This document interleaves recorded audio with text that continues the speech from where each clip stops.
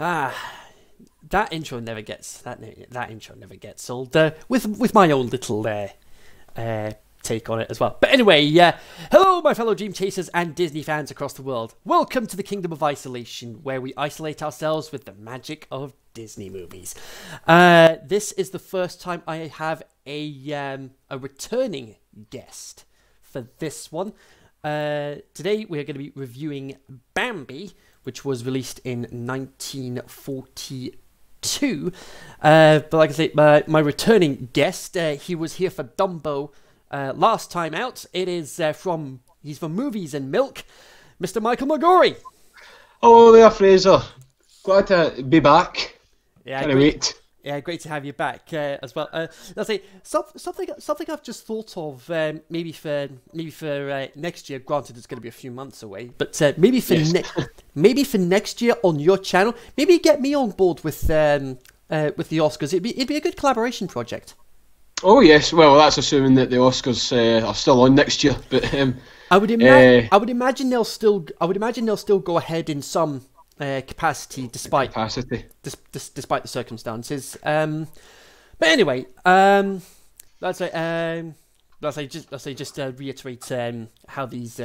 reiterate how this works for those that are new to the series.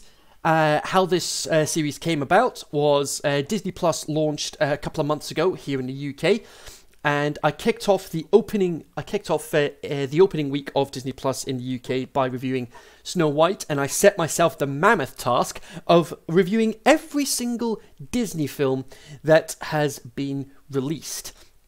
But for this initial run, I'm going to be going through the theatrical releases before tackling Pixar and the direct-to-video sequels. Those direct-to-video sequels, especially, they're going to be they're going to be tough. They're going to be fun to get through. But anyway, nevertheless, the reviews.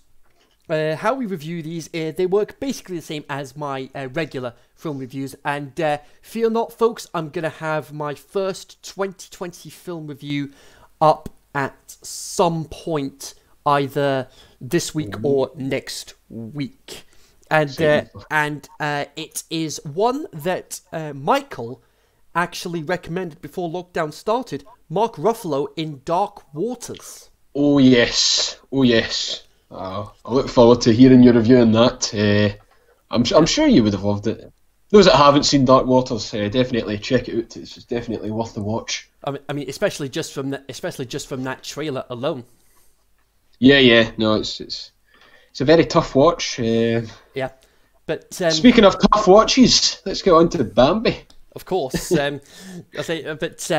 but for those that are thinking to themselves, especially those that are across the pond, wait a minute, Dark Waters, didn't that come out in 2019?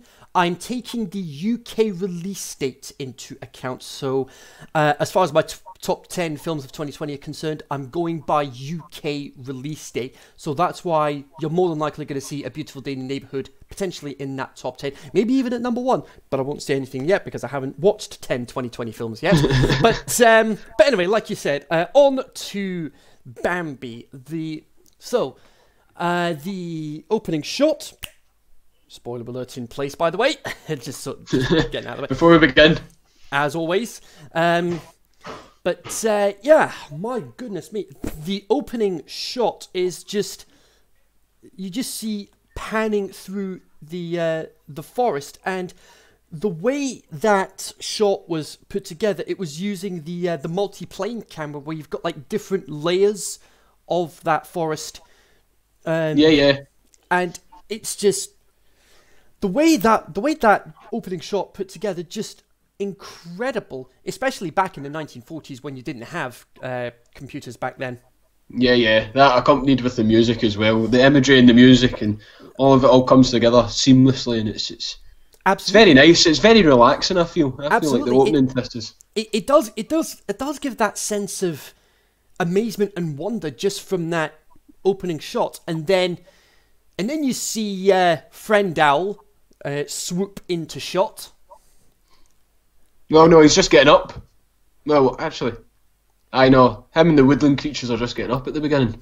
Yes, because and this is all during this is all during the opening where we're getting introduced to all the forest animals, including Thumper, and then just the music, just like you said, the music is really really relaxing, and then from there, it just all starts to pick up, and then you've got birds tweeting at each other, just like, hey, we've got some big news.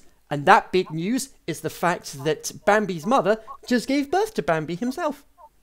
Yeah, yep. I didn't know Bambi was a boy until I watched the film, but hey, you learn something new every day. We should maybe stress this. I think this is the first time on this show we've had someone on here who hadn't grown up with the film that we're discussing. I didn't grow up with Bambi, so this is coming from a purely mature, well, somewhat mature viewpoint. Yeah, I said that's going to be the case for the next like half dozen reviews or so. When I'll be going through the World War II films with my mum for that stretch, and then it will be on to Cinderella after that. But Bambi was one of those films in my family household where 9 times out of 10 it was one of those films that was just on all the time, to the point where my mum could just be doing something in the background and she could quote the film word for word at this point. I can. That film was probably Toy Story in my family. It was always Toy Story in my household, constantly on repeat, on loop. Fair dues. Yeah. But yeah, well, like I say, we get introduced to Bambi, and oh boy, the quips that Thumper comes out with, kind of wobbly, isn't he? Yeah. And so just a small scolding from his mother. Yes. But and then when everyone's starting to disperse, go their own ways, when Bambi starts to get a little bit tired, Thumper's like the last one to go, and asks Bambi's mum what she's gonna call him, and then at this point I actually said, when I was watching it earlier in the week, I said, as soon as she said, I think I'll call him Bambi, I said, roll credits. It's Cinema Sin's running gag, for those that don't know. This is just in case anytime somebody mentions the title of the film, roll credits. Ding! But yeah, and then from there, Bambi walking, quite do baby deer normally walk as quickly as they do? I'm not an animal person. I couldn't tell you. I literally just looked up before doing this review what the female name for a deer is. So I'm probably the last person to ask. It's a fawn, by the way. That's the name of a female deer. For those that don't know, and of course the male equivalent being the stag. Yes, the stag. Yeah, yes. But I know that's where my deer knowledge ends, unfortunately. I want to say they're kind of like giraffes. Maybe they start walking from a very, very, very early age, I'm assuming. Yeah. That's it. And then you've got Bambi playing with Thumper and the rest of his rest of Thumper's rabbit siblings, which is probably the first time we had that running gag with rabbits, that they have a lot of offspring. A lot of offspring. I know, that's one of the funniest running gags in Zootopia, I feel, or Zootropolis, whatever you call it. Zootopia in North America, Zootropolis over here in Europe and the UK. Yeah. So yes, they're teaching Bambi the ways of the forest, of course, and then that's when we get to see Bambi start talking for the first time, trying to say bird first. Bird.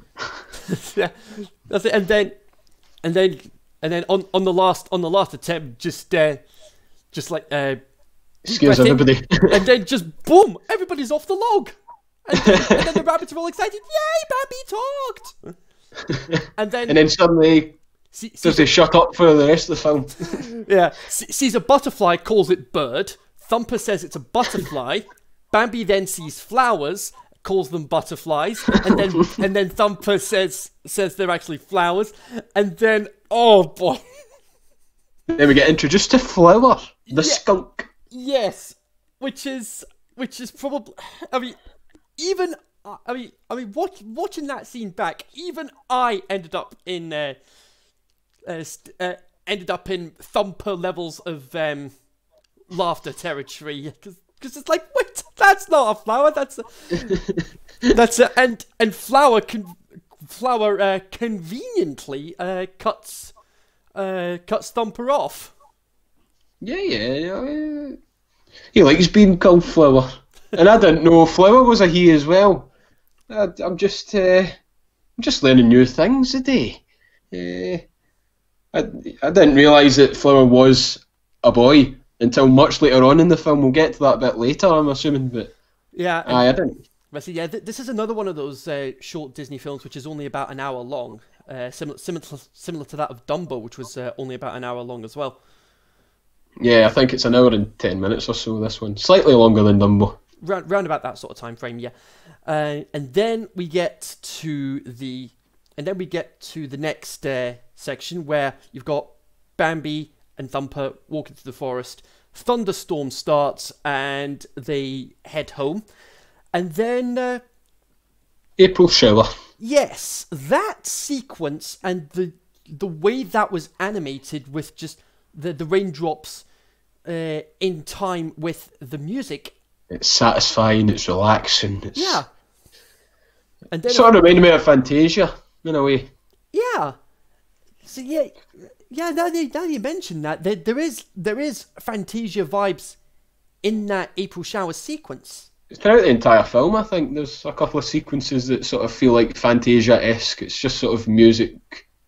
Yeah. The music carries the story for the most part. Not that much talking in this. Yeah. Which I really liked. And for me, sometimes that's all you need when it comes to storytelling. Sometimes you just need what's on the screen, the music, no dialogue, and that's it. Yeah, and the animation in this is beautiful. I think this is one of Disney's best looking films. Absolutely. I think I should just say that up front.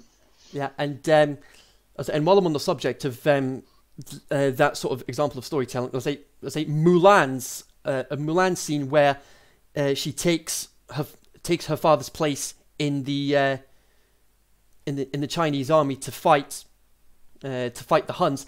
That whole scene where she takes the armor, cuts her hair, and that is one of you said there that's one Bambi's. This is one of the best animated films for you. That one scene from Mulan is one of the best scenes I've ever watched, and I knew. I mean, even when I was younger, I was only like 5-6 years old at the time when I got Mulan on video for the first time, and I knew that those sort of scenes were going to have a big impact on me when I was when I would get older. Yeah, and I like moments like that, especially in animation, where they just let the animation speak for itself. Yeah, but like I say, we've still got a fair way to go before we get to before we get to decades. Yeah, but yeah, I'm gonna have a lot of fun covering the Disney Renaissance films, because out of all the Disney films that I've watched, apart from Bambi, the Renaissance films are probably part of that select group of films that no matter how many times I watch it, I still get enjoyment out of it every time I watch it. Yeah. I know the Disney Renaissance films are very good. Yeah, I say those are the sort of films that the people like me and Michael grew up with. Yeah. No, they were coming out as we were coming into the planet. Yeah, absolutely. But But anyway, as of now, we are still on the golden age. The yes. last film of the golden age of Disney. Yes, before we get into the World War II films, and then once that whole, April shower sequence is out of the way, the crashing of the cymbals to symbolize the lightning strikes. I mean, that is, whew, Oh yes, no. wowzers. Sort of feels like you're in one. Yeah, Yeah. it's very striking. And then Pardon the pun. and then of course you've got those the vocals in the background as well, being symbolic of the Fire. not the fires, necessarily. It's symbolic of the winds that are blowing throughout this storm. Yeah. Ooh. I know, gives me chills just thinking about it. It's a very... Yeah. And like I say, these are the sort of things that these are the sort of things back in 1940 that needed a lot of work, and they didn't have computers back then. So to be able to get all that put together, and I've said it numerous times throughout this series, and I'll say it again, being able to craft absolute magic out of those particular sequences, that shows how amazing Disney as a whole has been. Or is. Yeah. And then Anyway. And then on to the next sequence where we see Bambi and his mum heading to the meadow for the first time, and that's when we start to. And this is the point in the film where we get those subtle little hints of what's gonna come later on. Yes, it's the first moment where it starts getting a little bit serious. Up until this point, it's nice and fluffy. It's besides the storm. I guess the storm is sort of foreshadowing. Another bit of foreshadowing. Yeah, that's a valid point. Yeah, a little bit of foreshadowing for when they enter the meadow. Yeah, that's it. And then, but then, once the mum sees it's all safe, then the music starts to pick up and being so all happy and whimsical again. And then another one of my favorite moments from the film, where you've got a duck with a group of ducklings taking to water for what I would imagine it would be the first time for the ducklings, and then the last duckling at the end it dips a little toe in and just like, it's cold, and then Bambi comes back along, just rushes over, no regard for what's around them, and just splashes the duck, and he's just like, are you serious? Yeah. And then, do we get introduced to the fawn after this as well? Yes, we do. We get introduced to Feline after Thumper goes through the eating greens as a special treat scene. Oh yes. It's a cute little moment. Just whenever Thumper talks, it's very cute. Yeah. Like I say, this is where we get introduced to Feline for the first time, and Bambi. I say Bambi. Sort of another little cliche for these sort of love story introductions, that one of them ends up being very shy of the other. Yeah. But it's a case that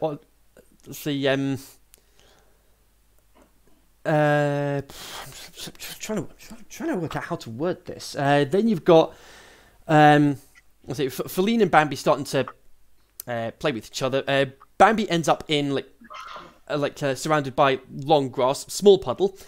Feline popping her head all over the place and deciding to lick Bambi on occasion, and then one lick too many, rubs it off his face, and then it's a case of okay, this is gonna get interesting. Pops her head through Bambi, vroom, and Feline's just like, did I do something wrong? And then they start chasing each other. Yep. Cute little romantic scene. And then the music, and then we end up with a fanfare, and the music becomes more bombastic, as this is where we get introduced to the almighty Prince of the Forest. Well, the great Prince of the Forest. Yes, but suggested to be Bambi's father. Yes, I have heard. So there have been a lot. There have been theories that have been. There's been theories that have been circulating for a while now that, and a lot of them say practically the same thing. That yes, the great Prince of the Forest is Bambi's father. Yeah. No, he's a very stern-looking individual. Of course, and just seeing him walking towards everybody, and while the music isn't as bombastic as it was moments ago, you still get that sense of importance when he makes his presence known for the first time. Yeah, no. Again, it's the animation. It barely moves. It just sort of has little twitches and flicks to show that, yes, he is the big boss. Yeah. You don't want to mess with him. And you said it right there. It's those subtle moments that sometimes have the biggest impact. Yeah. No, it's again, the animation in this is beautiful. Absolutely. And then with Bambi's mum talking a bit more about the Great Prince of the Forest before introducing him as such. Then after that's all out of the way, a lot of birds flying overhead, and that's when we get to hear the music of just simply man. The music of man. Yes. That's one thing that I really appreciate about this. If they ever do a live-action remake of Bambi, they'll probably they'll probably show the man. There'll probably be a big mustache-twirling hunter villain if they decide to do a live-action remake. But one thing that I really like about this film is that you barely see man. You barely see us on screen.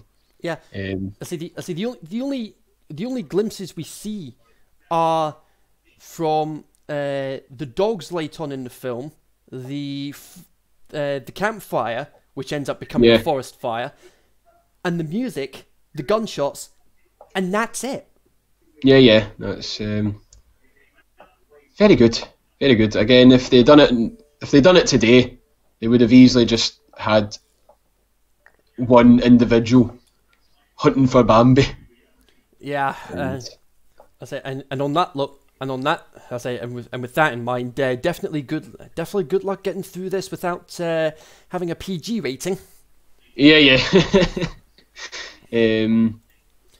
Because well, we've not got to that scene yet, I don't think. That scene, yes. We'll get to that very shortly, folks. Don't you worry. Then we see the leaves starting to fall off the trees, and then we get introduced to winter. And then Bambi just being this curious young kid. I mean, we've all been there. We've always been very curious about the world around us, wondering what all of that white stuff, to quote him. And the mother says it's snow, and then you see Bambi taking to the snow for the first time, and then starts to run, and then ends up hitting a deep patch, and then boom, straight in. Aye, this is another cute little moment in the film where they're just sort of skating together. Yeah, and then we see Thumper again, skating on the ice without much trouble. Yep. But I'm jealous of him. I was never good at ice skating myself. Yeah, I'm more like Bambi on the ice. That's it. Oh, yeah, like Bambi on ice. Did you guys ever wondered where that scene came from? It was from this scene. Because Bambi trying to stand up on the ice, and then just vroomf, falls down, tries to get up again, back down, and the music matches the movements beat for beat. every time Bambi's trying to get up onto his feet on the ice. Yeah, you know, again, it's that's those satisfying music cues come back in. Yeah. So, I, I, I mean, I mean, I mean, don't be too surprised if I end up talking about music a lot throughout these throughout these reviews, because music was my favourite subject at school. For those that don't know, was it? I never knew that.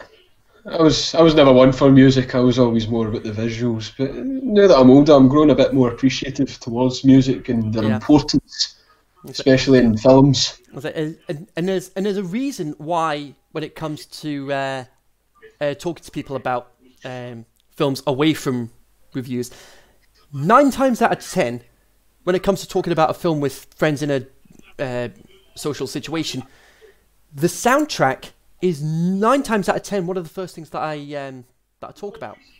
You discuss, yeah. Absolutely. That's it. And then we get to the point in this sequence where we finally get Bambi on his feet. Thumper managing to give Bambi a bit of momentum on the ice. And then Bambi's just like, wait a minute, I think we're going a little bit too fast here. And then you see him start to wobble, and then it gets to the point where down on it, he goes down again, and then they just plow into a big pile of snow. And then we hear Flower, who's hibernating. Yeah. They learn about hibernation.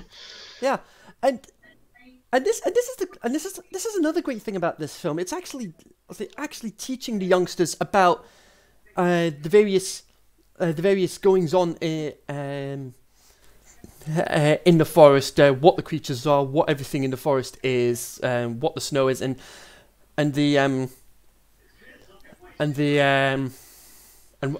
why certain animals hibernate throughout winter.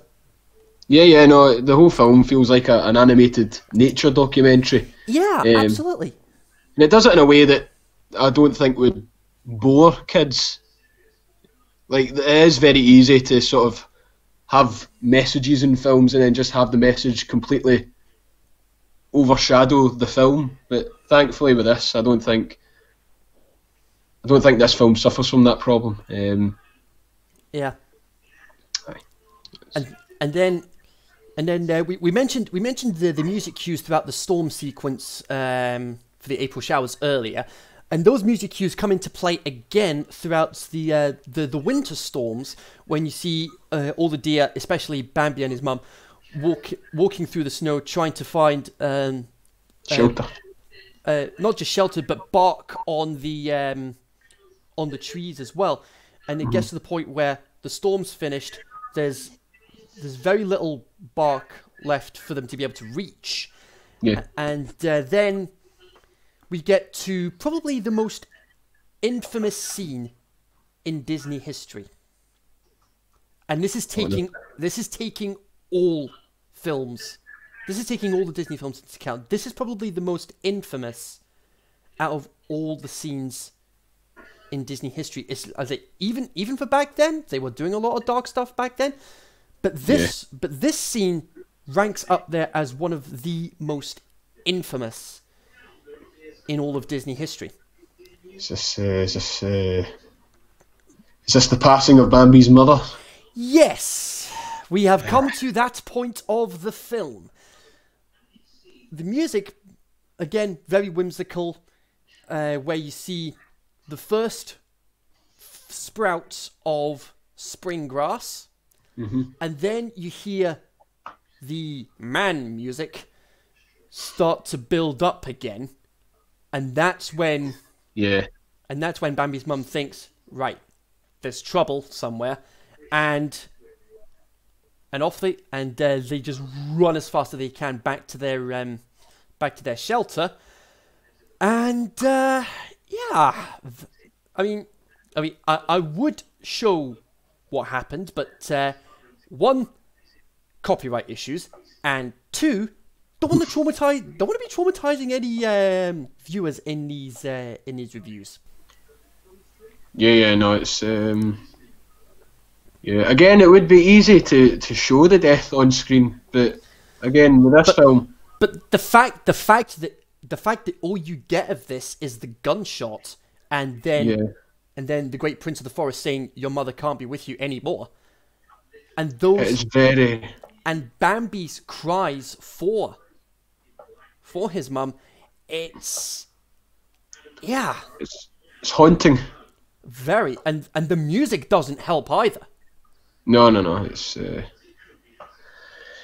aye, no, it's a tough one. Yeah, It's the predecessor to the Lion King death, the yeah. death of Mufasa.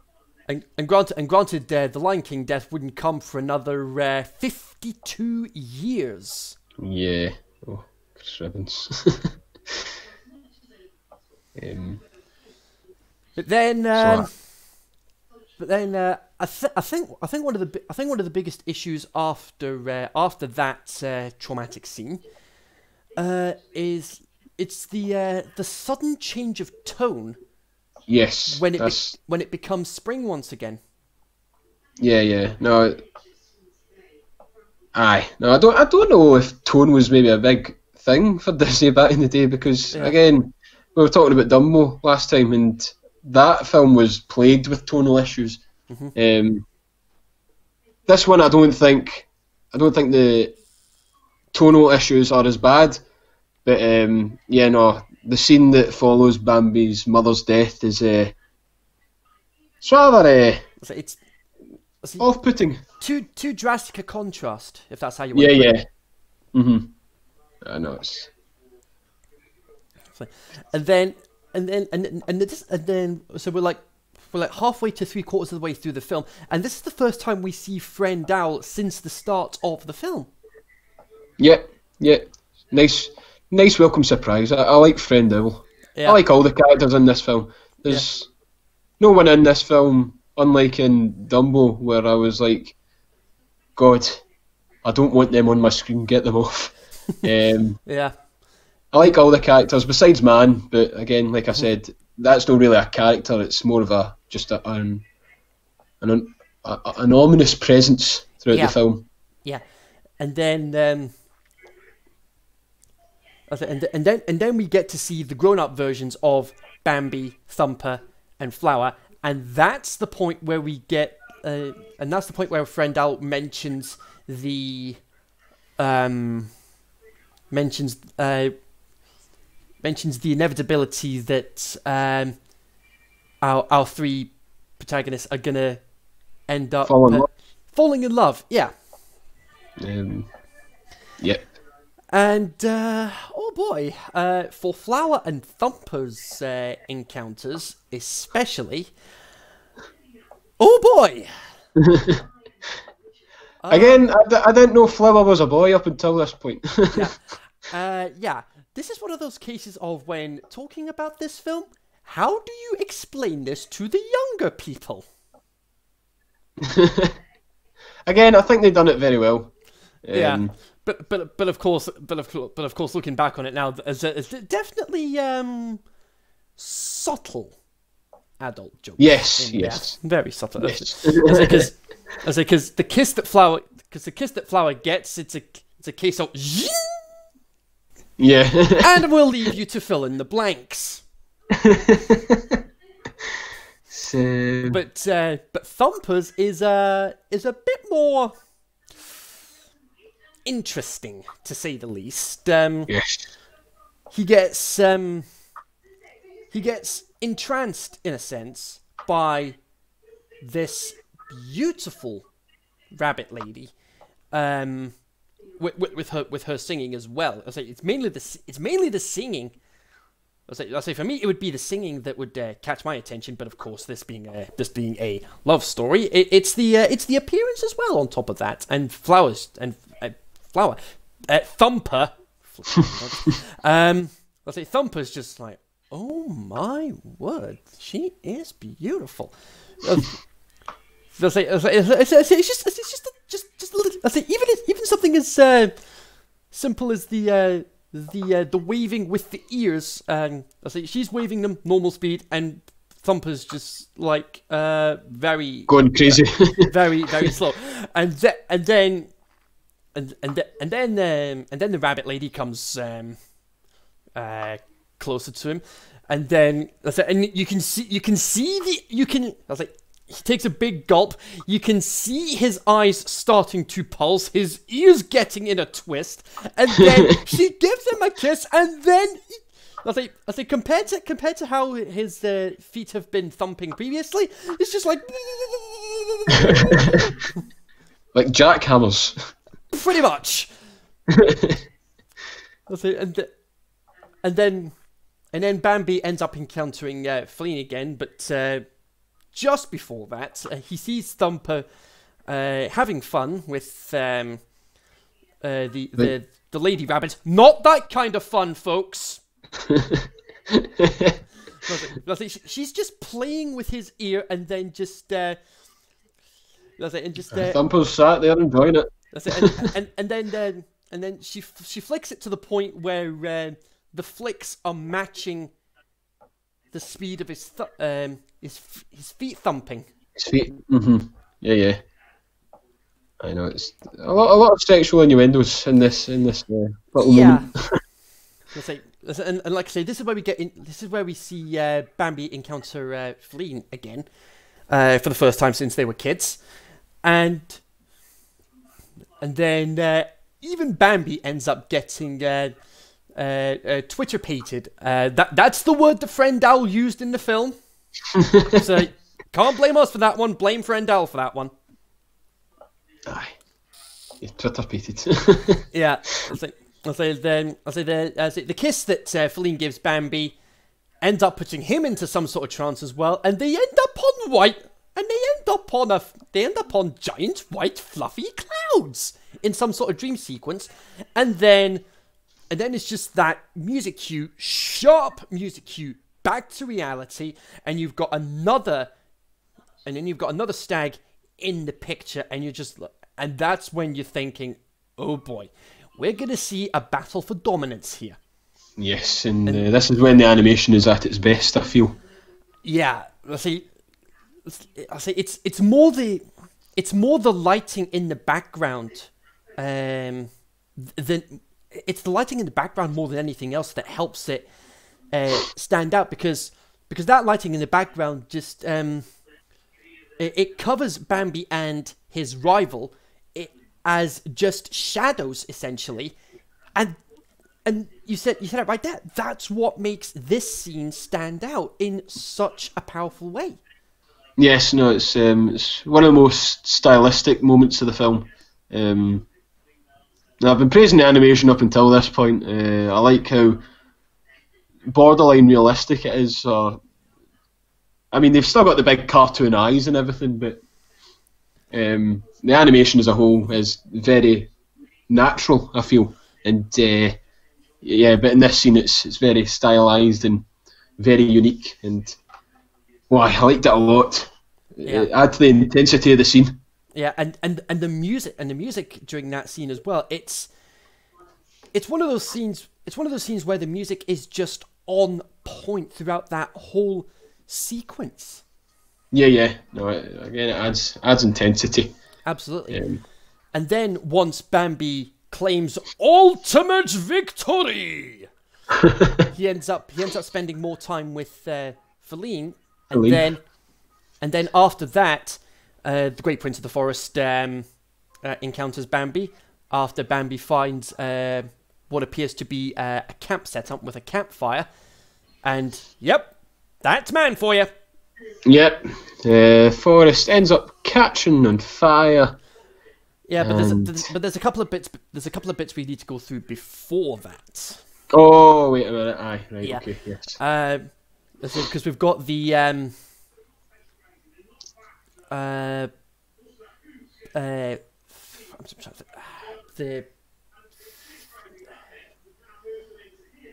I was thinking of ferrets there. No, so it's pheasants. Oh, pheasants. Oh, yes. That's the one. The scene that we mentioned in the Dumbo review. Yes, that's what it was.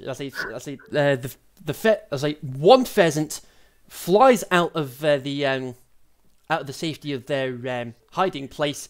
Gunshot, and it turns into it's all manner of chaos. Just let's say, just the music, the gunshots, the cuts between the different animals just running away or flying away in some cases. And then when you hear that, the last gunshot of that first part of the sequence, the music, let's say the music just silence for a brief moment, and then the music starts to pick up again. That's it. It's just the fast strings, and then it's just this huge pack of hunting dogs chasing Feline, and then it gets to the point where she's on a cliff edge, surrounded by these hunting dogs, calls out for Bambi, and then Bambi comes in, saves the day. Like the man he is. Yep. Manages to fight the dogs off, which allows Feline to escape. He manages to stop the dogs from overwhelming him. He goes up another rock face, which has loose rocks all over loose rocks all the way up to essentially bury these hunting dogs in that rubble. Essentially, giant leap of faith, gunshot, boom, and Bambi's injured. Yeah, didn't expect it. Yes, it's one of those moments that just comes out of nowhere. Yeah, no. Again, this whole sequence is very intense. To go back to that scene with the pheasants, fun fact for you, I actually had to pause the film immediately after that scene just to sort of get myself back together, because that scene was especially intense. I don't know what it was about it. It was just, that pheasant saying, "No, I can't take this anymore. I need to go. I need to try and escape this." And doesn't make it. And unlike Bambi's death, I think. Wait, do you see the body? No. Of the pheasant? No, you don't. Right, again, it's just implicated. You don't see the body of Bambi's mum after she gets shot, but you see the pheasant that got shot. You see the pheasant just plummets to the ground, and and that causes everybody to disperse. Yeah, no. Again, I had to pause the film for like 5 seconds, and I was like, right, Michael, you've only got another 10-15 minutes of this. You can take it. It's a Disney film. You can get through this. And I don't blame you. If I was in your position, I'd have probably done the same. Yeah, no, I'm thankful that I didn't see this film as a kid. I've got a feeling I would have been absolutely traumatized. Yes. Yeah. It's not even that. The pheasant isn't that much of a big character in the film. It's not a main character. It's not even a side character. It's just a little one-off side character. And I don't know what it was about it. It's just why. It's just the fact that I just didn't expect it. Yeah. I don't think anybody would have expected it even back in 1942. Yeah. And then after all that's happened, that's when the fire comes into play. Yeah.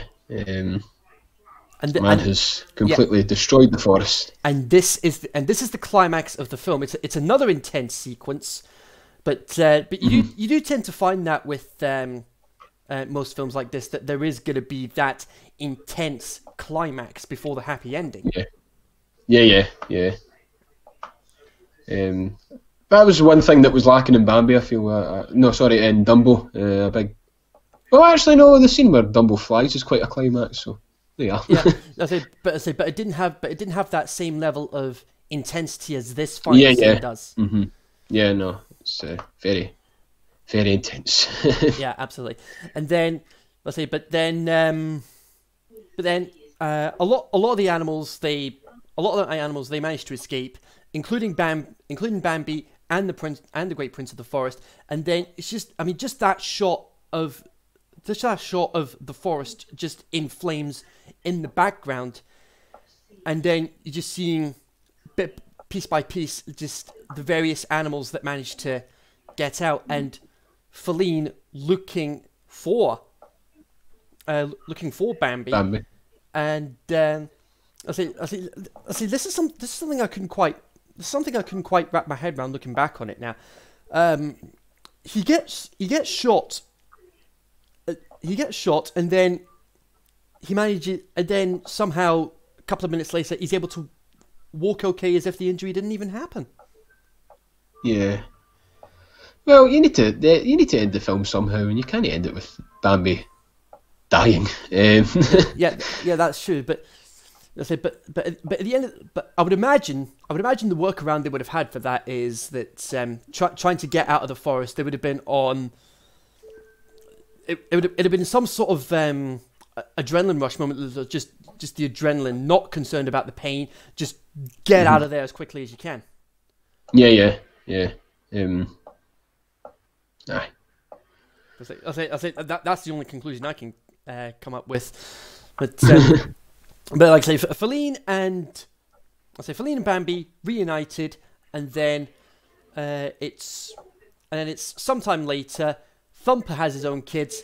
Flower has his youngster, and Bambi and Feline end up having two fawns of their own, and the last words are, Prince Bambi ought to be mighty proud," and then you see, and then it's just that last shot of the camera zooming out, and the Great Prince of the Forest, essentially, from what I can gather, letting Bambi become the new Prince of the Forest. Yeah. Mm-hmm. And there we go. And that's the end of the film. Right, it's a wrap. It's basically, it's not much of a story. Well, there is a 3-act structure there, but yeah. It does just sort of feel like a circle of life type of deal. Again, it just sort of feels like the predecessor to The Lion King. And I really like this one. Yeah, absolutely. I was like, and I've got my scores.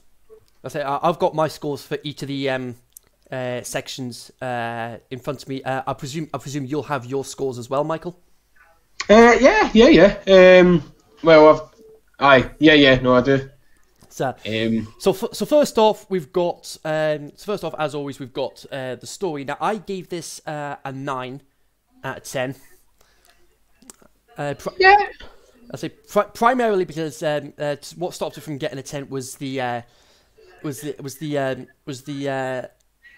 drastic change of tone from Bambi's mum's death to the introduction of Spring again, where you see Bambi, Thumper, and Flower end up becoming grown-ups. I say that's the only thing that really stopped. Oh, don't you? Mm-hmm. That's the only thing that stopped it from getting a 10 for me. What did you give the story out of 10? I also gave it a 9. Like I said, it's not got much of a 3. Well, it does have a 3-act structure. It's not, but I know this film just gives you the feels, makes you feel everything. You feel happy, you feel sad, you're shocked. Well, at least I was at one point. Like I said, and it's just, it's very good. But I do agree with you that sometimes the tone is a bit drastic in shifting it. So I also gave it a 9. Yeah. So for the characters that I gave a 9 as well, because I felt that some of the characters didn't get enough screen time, especially at the end where you don't actually see Thumper and Flower's other halves at the end as well, which begs the question: what happened to them? Yeah. No, I gave characters an 8, but it was mainly just the same issue as you. There's quite a lot of focus, especially on Thumper in the beginning, and then sort of midway through the film, just sort of vanishes up until the end. And I like Thumper a lot, and I wish he was just in the film a bit more, but it's just a personal preference. Yeah. I was like, each to their own, as I say. Yeah. So yes, no, I gave the characters an 8. So, I say visuals. That was another 9. That was another 9 for me because I say, I say, I can't quite put my finger on what it is that stops it from getting a 10, but but if I say visuals, like it's just it's like I say that opening shot with the multi-plane camera, and it's actually they actually use a multi-plane camera at the end of the film as well, and just and just we mentioned the lighting during the battle between Bambi and his rival for dominance over Feline. Fraser, I hope you're holding on to something here, because you know how I said in the last video I barely ever give 10s out. I gave the animation in the film a 10. How's about that? Yep. No, there was nothing wrong with the animation in this film. I think it is Disney's best looking film. And for a film that's quite old, I was rather surprised. I was expecting it to maybe be a bit dated in some points, but somehow it isn't. Yeah. It's like you said. I didn't know it was the first film to use the multi-plane sort of camera. Well, actually, it wasn't because I say Snow White used it. I say Snow White used it on a couple of occasions as well. I say a lot of the animated films back then, Disney or otherwise, they used that multi-plane camera. Layers. Well, I think they mastered it here. Yeah. I think that's definitely one of the reasons why the visuals for both of us got such a high score, that they perfected the multi-plane camera work in this film. Yeah, no, it's very good, beautiful. I would say beautiful. No, that's not a word I just throw about willy nilly. Yeah, in order to be and that's the thing when it comes to talking about these sort of things, be it being favorite films or sometimes favorite video games. I don't throw best of all time around that often. I often say it's one of my favorites, but to be up there as one of the best of all time, you must have done something very special to grab somebody's attention. Yeah. I see the soundtrack. I had to give an 8 because I felt that they I felt that they didn't have. I felt that they used Man's theme a bit too much in some areas. Yeah. But apart from that, everything else works really well on the soundtrack front. Yeah, no, I also gave it an 8, and I think it's just mainly because there isn't as many memorable songs in the film. Yeah. And that's one thing you come to expect with Disney. But I say there's only like 3 or 4 in the film, if that. Yeah, April Showers I remember very well, but that's all the rest of the songs. That's the one. That's the one everybody knows. Yeah, but outside of the songs, the music does what it needs to do. It does make you feel intense when you need to feel tense. It makes you feel happy when you need to feel happy. I gave it a high 8. Yeah. Again, it's just wasn't that many memorable songs. I don't think I'll be singing along to the Bambi soundtrack anytime soon. Yeah. And then the last one, Test of Time, the legacy that this film has. Now I had to be realistic with this one, and realistically, I couldn't give it any more than an 8 because I think part of that's down to what happened with Bambi's mum's death. That there were people that actually thought that was that moment was too dark, even by even by 1940s standards, and we've seen our fair share of dark Disney moments throughout that time period. The forest sequence in Snow White, Pleasure Island, in Pinocchio, that donkey transformation, especially seeing Monstro, just my word. I mean, just that pretty much speaks for itself. Pink elephants. The pink elephants in Dumbo, which we went into great detail on last time out, and in Fantasia, Night on Bald Mountain. That's one of those rare examples of a scene from a film that gave me nightmares. As a youngster, and I'll say one of the other ones. I think everybody can agree on this one. The Jaws theme. There was one point when Jaws was on BBC One during the Christmas season, 2001, I think it was. As soon as I recognised the music, I was just like, I just legged it out of the living room. You had to run.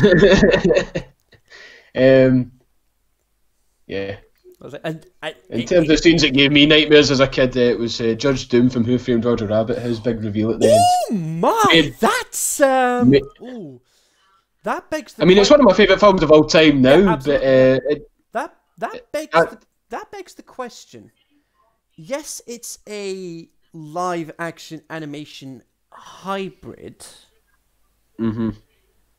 Even though it wasn't technically a Disney film, it was actually Touchstone Pictures, which is actually a subsidiary of Disney. Touchstone Pictures, the same guys that did Nightmare Before Christmas. Nightmare Before Christmas, yeah.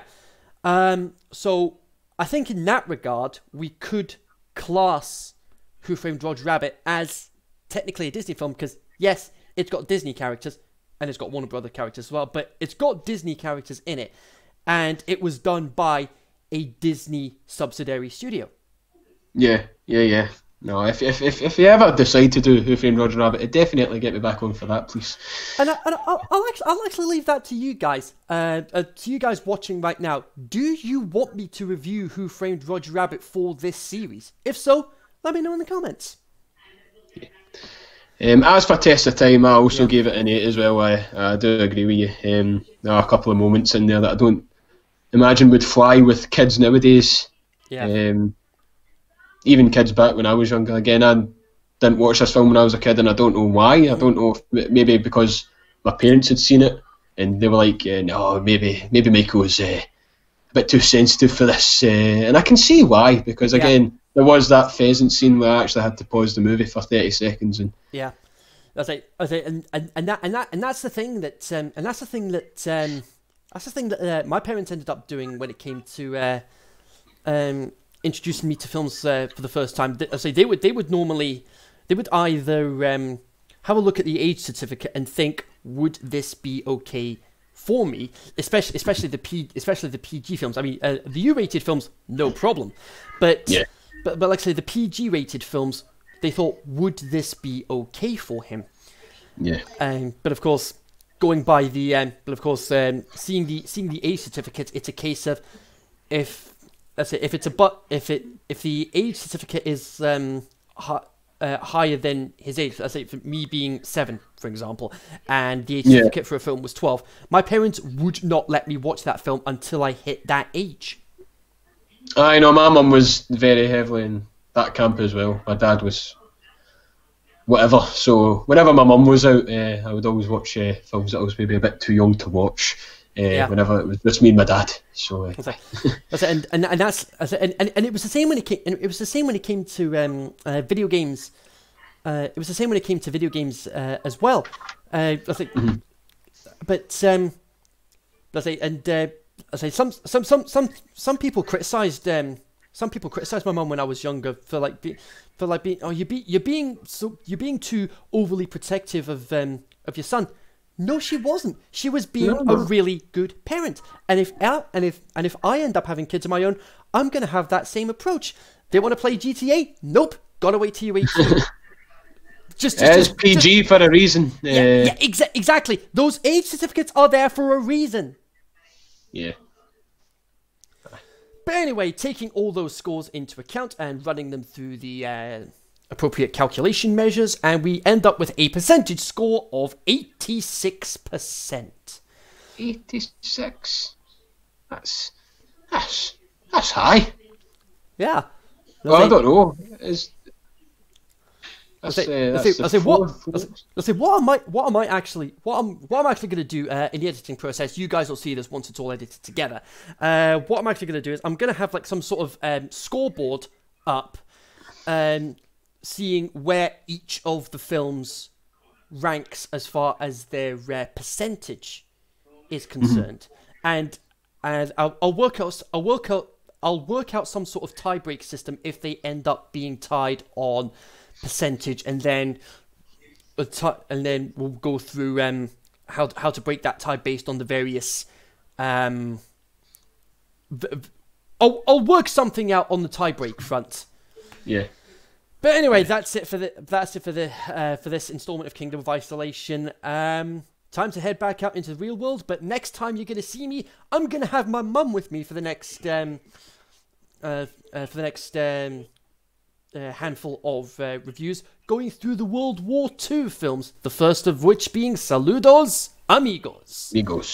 And that's the first big screen appearance, to my knowledge, in a full length film of Donald Duck. Yep. Well, I've not seen it myself, so I've not seen any of the World War II films either. But yeah, I hope you enjoy them. I'm sure if your mum likes them. I'm sure she's got a great taste. I say she's actually watching them. She said she was going to be watching them for coming on board with this series as well. And then once those World War II films are out of the way, we're back into business with full-length films with Cinderella.